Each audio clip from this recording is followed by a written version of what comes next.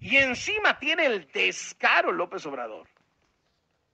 Hoy que sale un reportaje en la primera plana de Reforma sobre la casa en Houston, hay otra casa en Houston, que se compró la hija de su secretario particular, Esquer. ¿Me suena ese nombre? Y dirá usted, sí. El secretario particular Esquer es el que sustituyó a Bejarán. A Bejarán no deja de ser el secretario particular de López Obrador porque lo encuentran recibiendo fajos de billetes en ligas, como todos los del entorno, como a Pío, como a Martí, como a todos.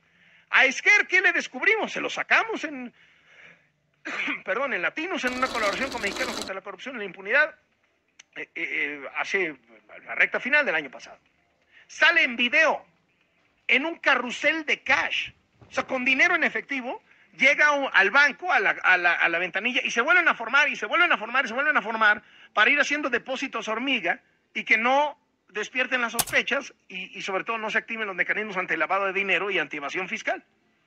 Ese, su hija, resulta que se compró tremendo casón en Houston. El destino favorito de los juniors de la 4T. Tremendo caserón.